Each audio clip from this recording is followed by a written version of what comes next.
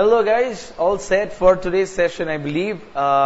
Today we are starting a new section within your preparation for GRE, which is called the Analytical Writing Assessment, which we're going to be referring from now on as AWA. Okay, alright, AWA, AWA is what we're going to be referring this as. Now, when it comes to this section, a lot of people, I've come across a lot of GRE aspirants who are extremely casual about their AWA score, which I somehow feel all of you should be absolutely cautious about. Please don't take this in a casual manner, because a lot of times this score is useful in multiple ways. Like for example, suppose there are two very similar profiles in terms of score, in terms of the kind of work that they have done, their statement of purpose is pretty much the same. A lot of times the AWA score is actually the decider, right? The one factor based on which they actually pick and choose between the two or three or how many ever, right? So AWA and AWA I also feel is a very good indicator of your comfort level in that language so-called English, right? Your comfort level with this language is very clearly assessed by this section, because your ability to express yourself, right? Your ability to express yourself in the written medium is extremely important, because once you get there, you will be in a position where you have to write a lot of mails, you'll have to write a lot of reports. So, for example, your reading comprehension, your RC, all that we have practiced is going to help you, help ETS assess your ability to read, comprehend, interpret, and equally important is to test you on your written ability, and that's where your AWA comes in extremely handy. Okay, so today we're going to be working on the ideating part when it comes to AWA. Please remember, you will have 30 minutes for each task, and the way you distribute the 30 minutes you have for understanding, ideating, writing and revising is going to be extremely crucial, because I don't want to see you coming out of the exam and feel, oh my God, I had a good point, but I just didn't have the time to put that on paper, right? That is something that you should try and avoid. Let's ensure that we don't get to that situation, because it's something that's going to play in your mind for a long time, right? So what are the things we need to do in those 30 minutes, right? How much time do we need to read and understand the given topic? How much time do we need to interpret and ideate the given topic?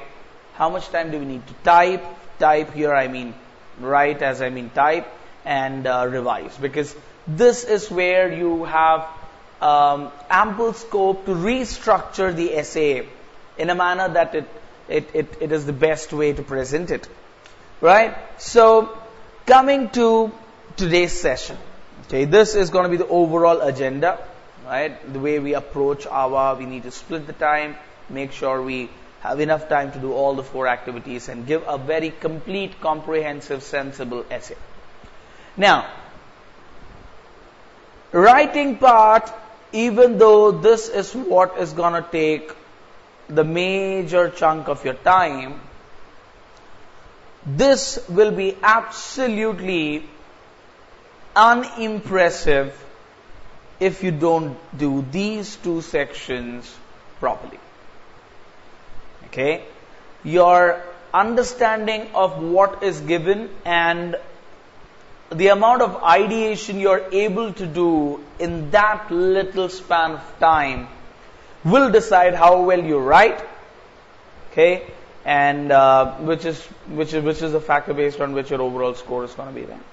Okay, so these 2 steps, understanding the topic that is given and your ability to ideate in that quick span of time, is going to be crucial.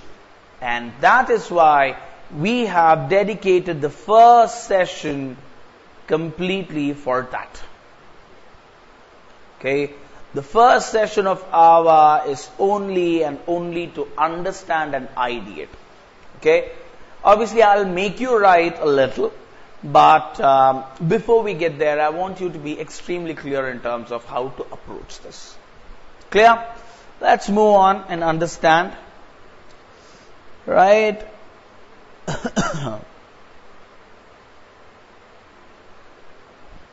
Okay. Now, your AWA score, which is out of 6, right, is, right, you will have 2 tasks.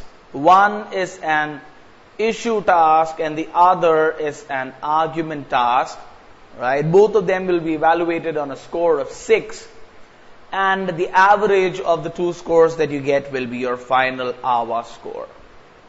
Okay? Now, this score is going to be important, and this score will not be given to you immediately after the exam. Because unlike the other portions, where you have the quantitative ability and the verbal ability being tested, which is more of a multiple choice question, so you get the score immediately, but this one will take around 2 weeks to 15 days is what they take to evaluate this and give you a scorecard. Okay? And what does this exactly measure? First thing is your ability to discuss complexities of an issue. Now, what do I exactly mean when I say complexity of an issue? Let me explain this. Suppose there is a topic that's given to you. Are you in a position where you understand, analyze the topic from all the possible perspectives? That is how you gauge the other person's ability to discuss complex issues. Right? If your entire narrative, your entire essay talks about a single point of view and does not look at the other side of it to make the entire argument look complete, then it shows you are unable to look at the complexity of the issue. For you, it is a linear line of thought. Most of the times, when we are ideating, a linear line of thought does not necessarily give a complete picture. For every left, there is a right. For every black, there is a white. Right? Do you have the ability to look at multiple point of views and still strengthen your opinion, present your opinion, present the other opinion as well, and logically explain why is your opinion the opted one, is what it's going to test. So your ability to look at the complexities of an issue is going to be crucial. Right? And then comes the second and the very important point that I feel is your ability to validate. Right? You prefer X over Y. Right? And I ask you why, and you say X is good. This is your opinion. X is good, Y is bad. Is your opinion. Opinions, I'll say this time and again with the sessions that are to come. Opinions are absolutely useless. Your opinion has no value whatsoever.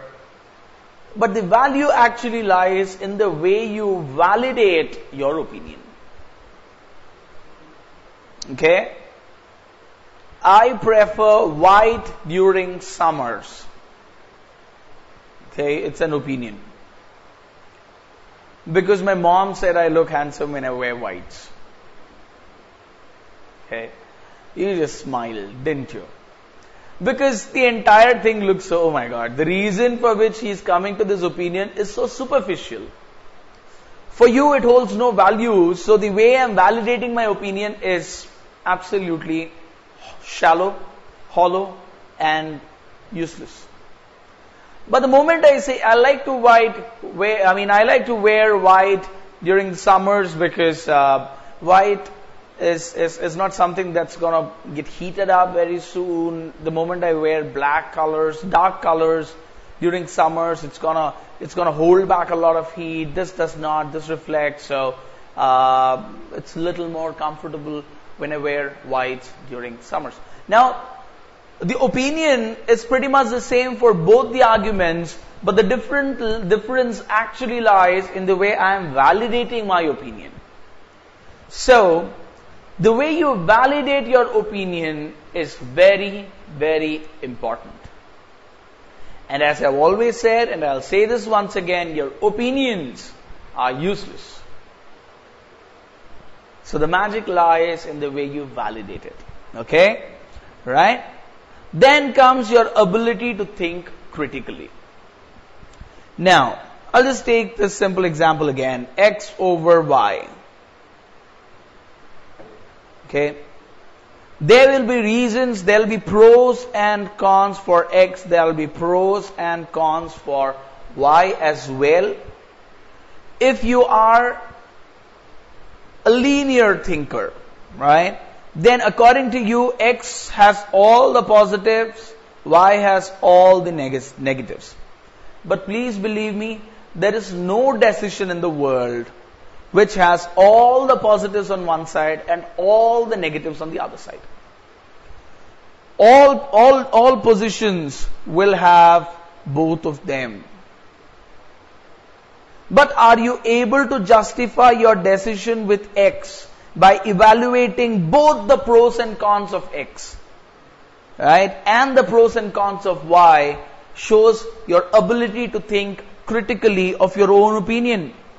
The moment I can see cons in my own opinion, in what I am trying to support, shows my ability to think critical. Be critical of my own opinion and still present an argument in which I see my opinion to be positive. Right? Okay? So that's your ability to think in a very effective and critical manner. Okay? Purpose of AWA, obviously, the third and then one of the most important ones is your ability to think critically. And then something that is very basic, something that is very clearly expected of you is your ability to present and communicate your ideas effectively and clearly. Why is this important? Now, I told you your AWA score is going to take 15 days. Why? Because it has to be evaluated. There will be two levels of evaluation. One is a computer evaluation, one is a manual evaluation. Okay? The manual evaluation. If a person has to read your essay twice, thrice, 4 times, 5 times to understand what you've written, even if you have the best of points, it is not going to create an impact because even though the points are good, the presentation is bad. And you'll not get the desired score. You might not get the score that your points deserve because your presentation does not allow it to present itself in the best manner possible. Okay? So, your ideas, are they effective? Are they clear? In the sense that, are you able to prioritize your points in a manner that it comes out as something absolutely comprehensive, well detailed, well supported? The way it's on paper, are there paragraphs? Are there logical pauses in the way you present your idea? All this is going to be evaluated. If your ideas are good but the presentation is bad, you will lose out on precious points. Try and avoid doing that.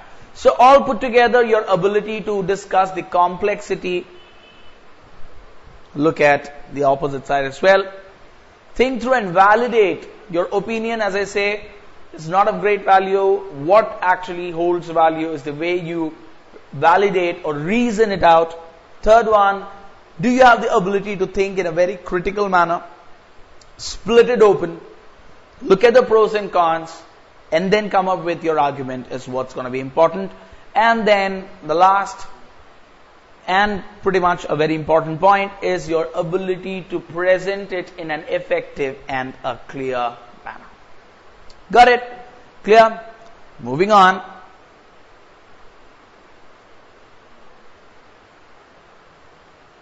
Okay. Just a minute.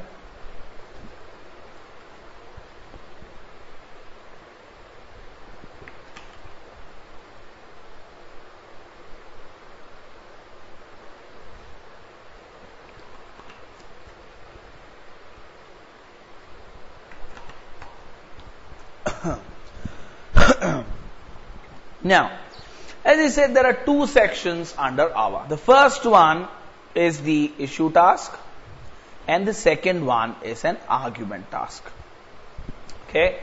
Don't worry, in the session that we have planned for tomorrow and the day after, that's in the subsequent two sessions, on one full day we're going to be spending on the issue task, understand what it is. You'll get to practice. I'll give you time to practice. We'll try and understand. We'll write an essay maybe together, right? And then comes the argument task. Okay? For both of them, you will be getting 30 minutes each.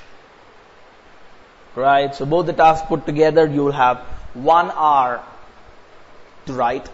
Okay? If you are somebody who writes regularly, somebody who writes blogs, somebody who writes opinion pieces, right?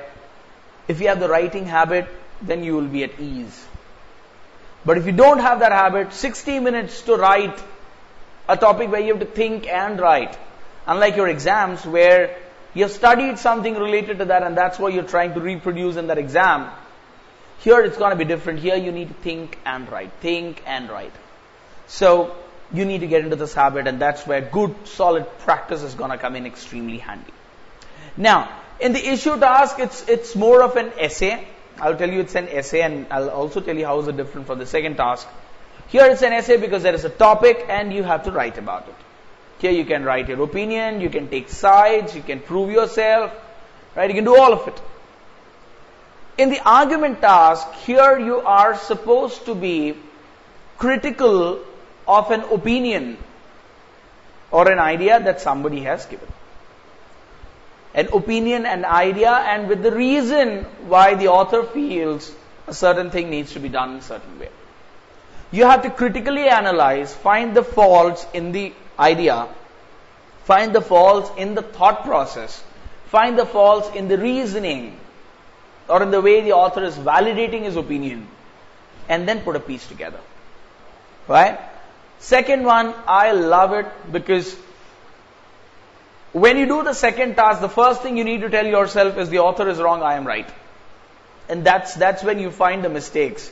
And that's something that all of us like doing, don't we? So that's how the argument task is slightly different from the issue task. Right? Please don't worry about these tasks. In the subsequent sessions, we'll ensure that you have a complete understanding of each task one by one. Okay? I just wanted to give you a sense of it's a 30-minute task. So if you're not used to writing very often, you'll actually find 30 minutes to be a never-ending year. So if you really want to get over this, start writing. Okay? Now let's try and understand what is the issue task in a nutshell. Okay? This is something that a lot of us fail to gauge properly. In the GRE, they give you a task, right? They give you a task and then follow it up with a specification.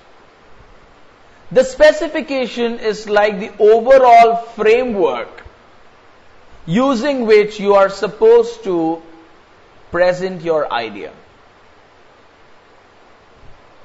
The specification of the framework. If you do not stick to your presentation, right? If you're not expressing your ideas within the specification, within the framework that is given to you, then your response is going to be considered as something that is tangential to what was expected from you.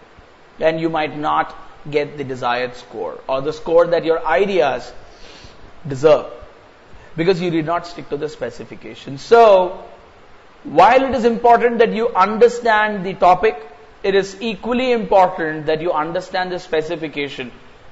What is the exact format? Or what are the points that the authors, or what are the point of views that the author wants you to consider while you express your ideas? Okay, so your specification is going to be your ability to stick to a certain specification while you express yourself is going to be extremely crucial. Okay, this point that I just made. Now, even if you are good at writing, it is important that you do your ideation before you start typing. This will help you make sure that you're not missing out on points. And even while you're typing, you have a set of points based on which you can structure your essay. So, the ideation will happen before you start typing. Let's plan in a manner that we don't have to do it simultaneously, because that will make the entire thing difficult. So, the ideation part is separate, the typing part is separate. While you're typing, you're absolutely relaxed. You're just focusing on how do I present the points that I already have.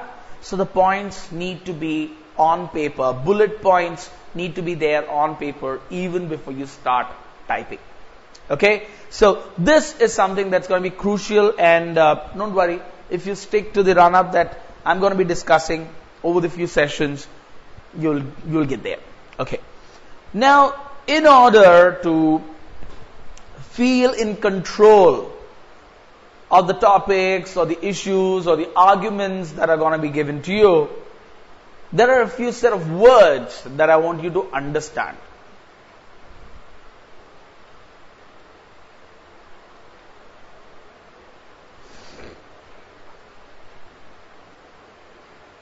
Okay? Recommendations, positions, statements, circumstances, address, claim and reason, consequence, what is stated, what is unstated, assumptions, evidence, predictions, arguments, implications, what is considered to be unwarranted, policy, align, support, are just some of the words. Some of the words that I want you to know, like the back of your hand, because if you get stuck, if there is a shade of gray in these words, then while you present or while you understand the topic, you will come across a very awkward situation where you'll find it difficult to interpret a possible idea. Okay? Now, what is a recommendation? Okay. Is a recommendation binding?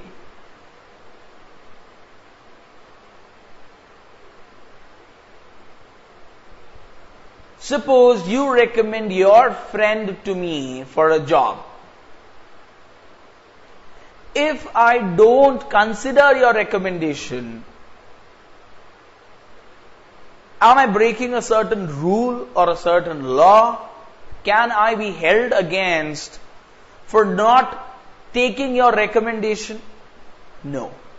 Recommendation is a suggestion.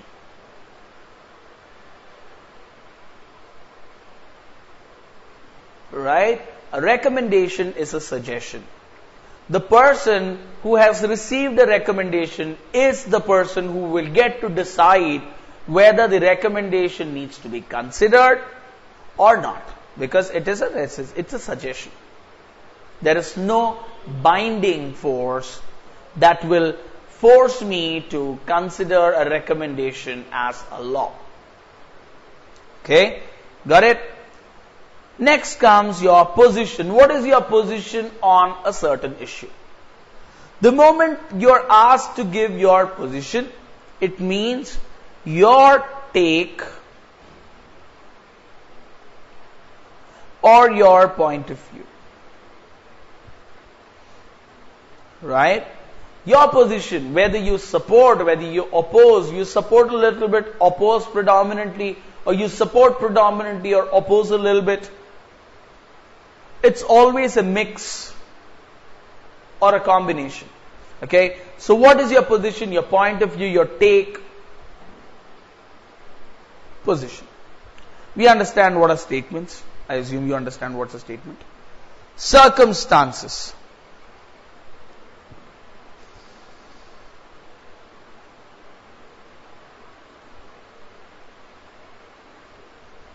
Situation. Now, under what circumstances, suppose you give me a suggestion that I should invest a certain amount and buy a 500cc Royal Enfield bike. Okay? You have given me a suggestion that I should invest and buy a 500cc Royal Enfield bike. Under what circumstances would I feel that your recommendation or your suggestion is a mismatch? Under what circumstances could I feel that your recommendation is bad? Think. If the situation is I want a bike for short distances, low maintenance, which even my wife can also drive if there is a situation. Now, if that is the situation, then this will be a bad choice. Right? But if that is not the situation, if I want a bike that gives me the best of comfort, best of value, something best of longevity, best of performance, then this is a good choice. But there is a circumstances, there are multiple circumstances and situations where this will not be a good choice. So your ability to see circumstances in which certain recommendations work, certain recommendations do not work is crucial. Okay? Address. 4 bar, A bar, 3 bar, 462. No, that's not the address we are talking about here. The address we are talking about here, does it cover, does it talk about? Your argument should not fail to address critical issues, fail to cover critical issues, fail to talk about critical issues. Right? Do not fail to address this aspect of it. That means you have to talk about it. You should cover that point of view as well. Okay? So address it. In your speech, you fail to address the most critical point. You fail to talk about, you fail to cover the most critical point. So address is used in that context here. Now, please mark this as something extremely crucial with your AWA, because a lot of times the topic in the issue task is presented in a claim and reason format. Okay? Now the claim is, I'm the best singer in the whole country. Right? I'm the best singer in the whole country. That's my claim. Reason, I won the XYZ TV singing competition. Okay? In which 3 people participated. Okay? So there is a claim and then there is a reason. And all the possible combinations are open. For example, you can agree with the claim, disagree with the reason. You can disagree with the claim, agree to the reason. You can agree to both. You can disagree to both. For example, you might also accept that, dude, he's like a brilliant singer. He's the best singer in the country. But you will say, Arey, I'm not saying that because he won that competition in which 3 people participated. Right? In that case, you are agreeing to my claim but disagreeing to my reason. You might say, boss, you're